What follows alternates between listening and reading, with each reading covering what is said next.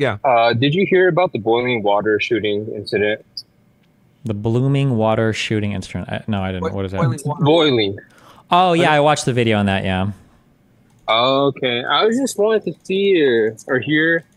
Do you think it's justified or unjust of the police officer doing that? Okay, this is what I'll say. Okay, fucking Yeah. Christ. Okay, Myron will support me here. Okay, keep me sane. Okay. Yes, sir. Okay.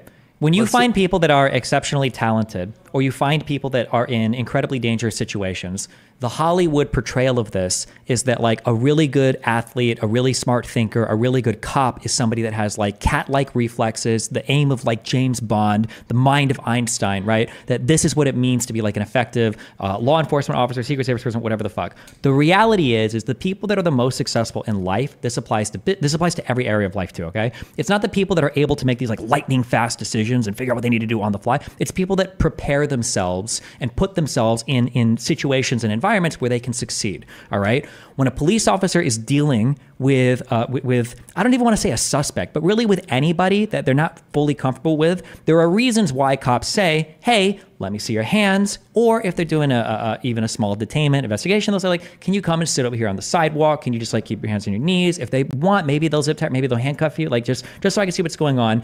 The reason why you do that is because you never want to be in a situation where an old lady has a boiling pot of water that you send into the kitchen and is about to throw it at you, and you're not like, "Well, fuck," right?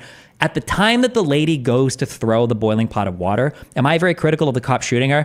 Not. I mean, she's close enough to do some fucking damage if she gets a whole boiling pot of water. I'm like, I'm not like at that point. I kind of get it, but there's no way that it should have gotten to that point. I have no fucking idea why law enforcement would allow a lady who seems insane, and she has seemed insane up to that point. Why would they let her walk to the kitchen unaccompanied to turn off a boiling pot of water on a stove when they have no fucking idea what's going on? I think that the officers just fucked the handling of that situation up, and they put themselves in a situation where they had to make an impossible call on like shooting a lady who's got a huge pot of boiling water that she's trying to throw at this cop. And it was just, I think it was fucked in that way. So when people analyze the shooting, usually when cops make mistakes, it's not because they made the wrong split-second decision. It's usually because they weren't being careful in advance to make sure that they had the people that they needed sitting on the sidewalk, their hands cuffed in advance to control the situation, essentially. That was my feeling on it, yeah. And then Myron can agree or disagree with the general or specific, yeah. I agree with some of it. I think it's a clean shoot, contrary to popular belief. I think it's a 100% clean shoot, and I'll tell you why. And I can tell you guys this from being former law enforcement, understanding use of force and using lethal force. You are not judged on 2020 hindsight. You're judged on the facts that were visible to you when you decided to pull that trigger. So this is why, this happens all the time. A police officer will shoot someone that what they thought was a gun but it ends up being a toy gun. Why? Because they had no knowledge that it was a toy gun until after the person was shot. But they were operating.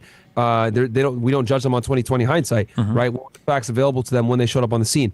In this case, it's important to note that they go to the house and the woman has this boiling water, and she takes the boiling water and she doesn't follow lawful commands. They're telling her, "Hey, stop! Don't grab that water! Don't throw it on us! Blah blah blah! I'll shoot you!" And she still continues to disobey the lawful orders. Then she ducks down and the officers can't see her. Now, you're in their house. You don't know what she has in one of these cupboards. You don't know if she has a weapon there, etc. So they go ahead and proceed forward to make sure they can see her hands. In law enforcement, they always teach you need to see the hands at all times. He couldn't see her hands.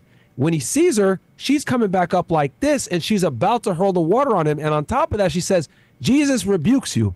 Well, I don't know about you guys, but anytime someone says something like Jesus rebukes you, something's about to come your fucking way that you're probably not going to like.